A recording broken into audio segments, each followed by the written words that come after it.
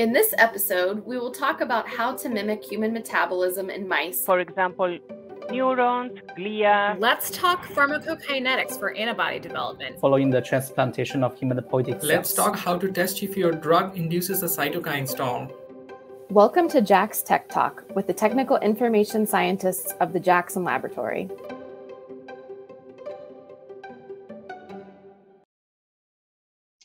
Hi, everyone, and welcome to JAX Tech Talk with the technical information scientists of the Jackson Laboratory. My name is Janine Lomar-Kelly, and my role as a technical information scientist is to serve the research community with education and practical solutions. JAX Tech Talk is a 15-minute chat that may be of interest to anyone in preclinical research and drug development.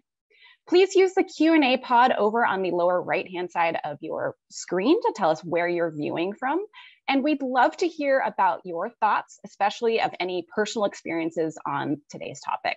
I'll be monitoring that Q&A pod and then sharing your commentary with the group. So today, let's talk of mice and monkeys.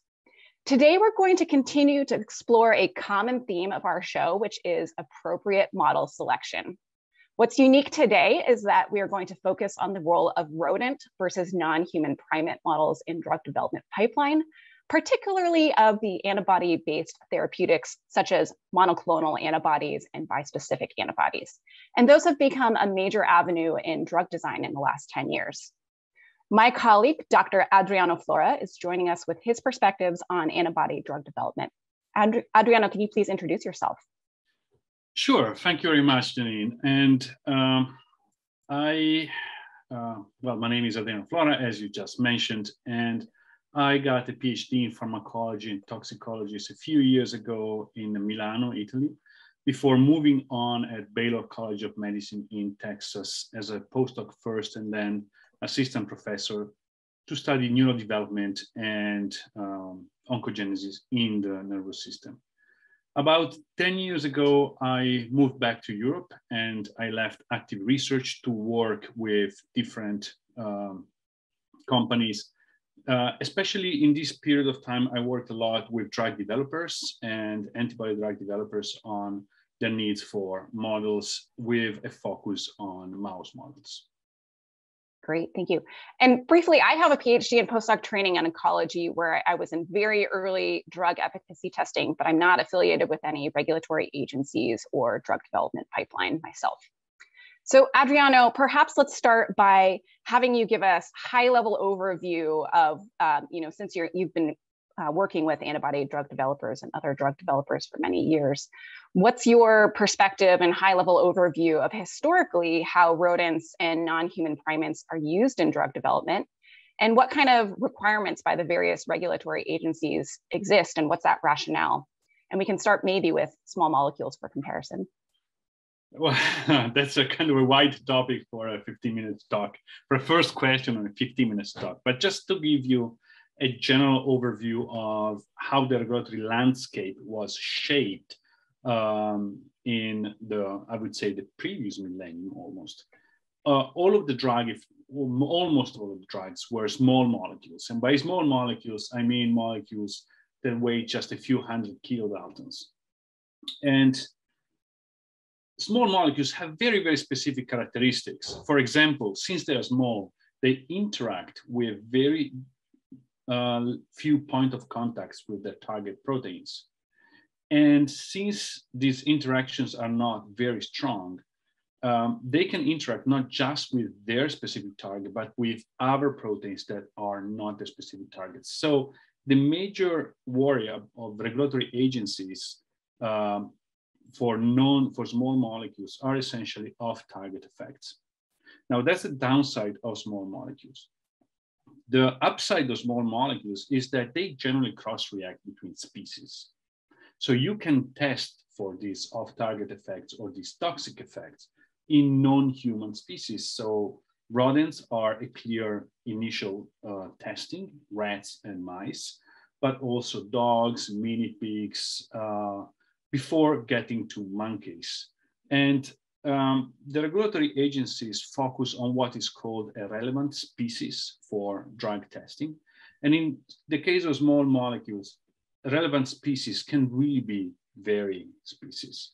So the general landscape calls for, the general regulatory landscape calls for at least 2 species to be tested. And we have a lot of experience in how to do that.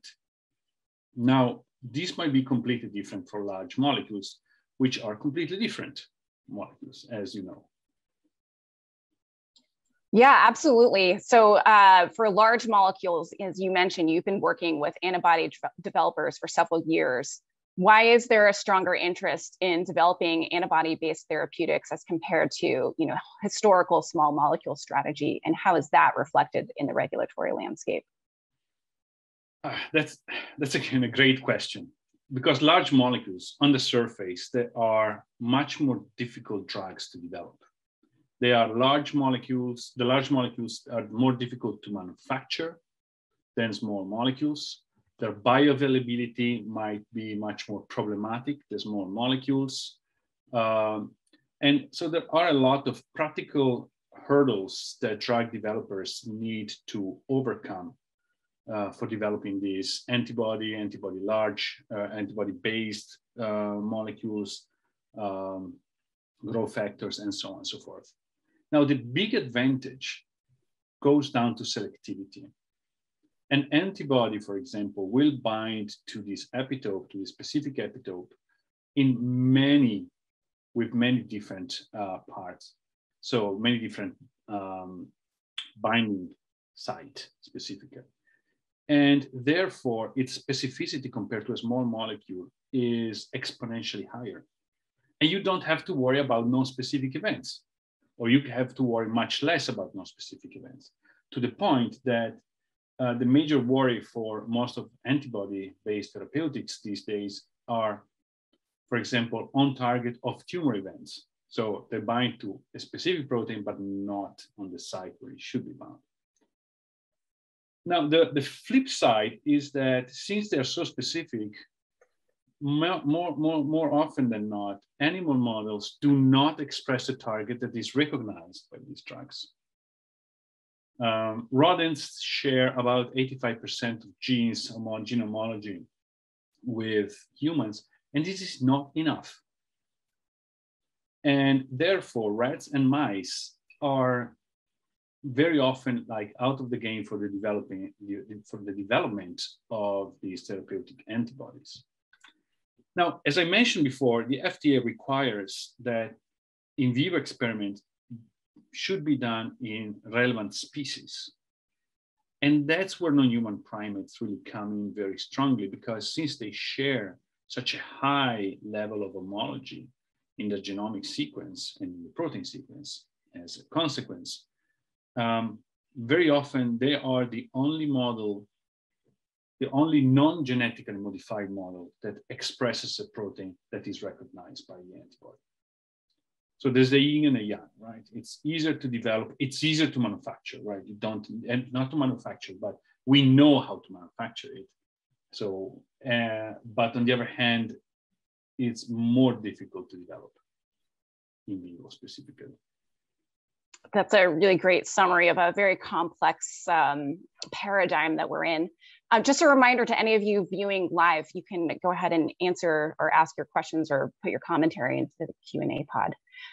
Adriano, I think you set up a really interesting paradigm here, kind of, as you said, the yin and the yang of historical small molecule context being kind of, by nature of how they're designed, they were probably a little bit easier to develop, as you said, maybe previously from a chemistry perspective. And comparing that to antibodies now, which have more specificity or a little bit more complex design, and now test from a toxicity standpoint. I think a lot of what you're saying is that there's been some advances in those technologies and our ability to develop those more specific molecules. And it sounds like, at least the regulatory agencies first started and really focusing a lot on those small molecules, and the guidelines were kind of designed around those small molecules. Are we potentially at an inflection point where we need to start thinking about how the regulatory agencies adapt towards antibody-based therapeutics, or do you think we just haven't gotten there yet? Regulatory agencies are notoriously slow at adapting to new landscapes, and rightly so. And because their job is to avoid toxic molecules to get into the clinics and harm people. And therefore, if they have something that they have established that seems to work, obviously they will be very hesitant to move to something different. I think that the development of antibodies will force them to move in different direction. I was recently at a meeting where it was discussed the fact that maybe the entire CAR-T field might be dying because the regulatory hurdles for development are so high that right now we are using in clinics like the first generation CAR-Ts, and we're already at the fourth generation CAR-Ts in drug development, but it's so difficult to test these new reagents in humans because of all the issues. So clearly there is the need of new tools, and there is the need of new tools that are widely accepted by the drug development community, and therefore will be evaluated in the right way, or obviously in a very structured way from these regulatory agencies. The tools that clearly are coming up, and I mean, when we talk about in vivo models for antibody drug development specifically, but for all large molecules or all very specific test agents, essentially we are talking about an in vivo model that expresses in one way or another the human target. And the human target should be functional. It cannot just be a protein expressed somewhere in a mouse because it might not give you any information. And to my knowledge, the only real organism that is prone to humanization, because we can modify its genome to such extent, is the mouse. We can replace genes in the mouse and put in the human genes. So it's a genetic humanization. We can put human cells in the mouse, like human immune cells, and mimic what happens in the human immune system. We can combine the two. We can humanize a target in a mouse and then put on top of those human immune cells and see how the drug modulates interaction between the target and the immune system. So there are a lot of tools that are getting developed right now. And we start to see these tools used by major pharmaceutical companies. Such, for example, Sanofi is using humanized FcRn mice regularly to test their PK of their antibody-based compounds in the pipeline compounds. Roche is using in an exceptional way immune system humanized mice to test efficacy and the safety of their treatments. So I think that the community is embracing these tools, and this will lead to a change in the regulatory landscape as well. Yeah, absolutely. I was reading the US FDA's recommendations earlier this year that they are really actively trying to reduce the number of non-human primates that are used in toxicity testing. And one of their specific recommendations, which I'll read, is we strongly encourage the use of appropriate alternative models for assessing DART endpoints, or developmental and reproductive toxicity endpoints, such as species-specific surrogates in rodents, genetically modified rodents, when scientifically justified. So it sounds like we're coming from, collectively, scientifically, both from the regulatory side as well as the model side, that we are looking for more scientifically relevant and more translationally relevant species-specific surrogate or rodents, as you had described about the humanization processes, and that mice lend themselves very well to both genetic and induced humanization. Thank you. So we do have one question that came from the audience, and it's kind of a provocative one. And maybe this is a good way to kind of wrap up our discussion.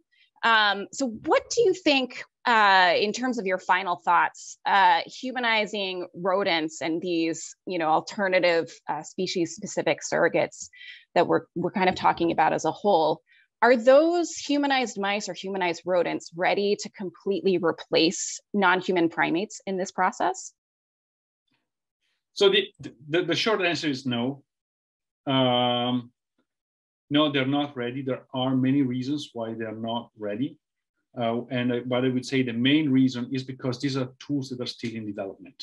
They're still characterized. We need the community to use them more widely and understand all of the nuances of this in drug development. But what they can do so far, I think, is to definitely reduce the number of non-human primates that might be used in research. So, for example, if you use humanized mice early enough in your discovery pipeline, in the drug discovery pipeline, and you remove the toxic liabilities before you get into monkeys, you might focus then all your resources only on the drug candidates that really have a good chance of not being toxic, but being effective. So you will be using less monkeys because you will be doing less monkey experiments. You might refine the monkey experiments by running first this compound in mice and understand better what you're going to expect as an outcome from the non-human primate experiment.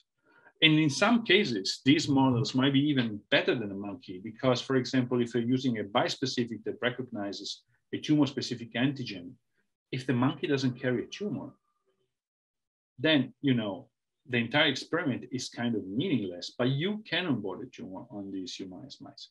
So depending on how, I don't know what the future will serve for us, but I do have the impression that it's going to be more and more development of these tools, and these will help, if not replacing, definitely reducing the use of non-human primates in research.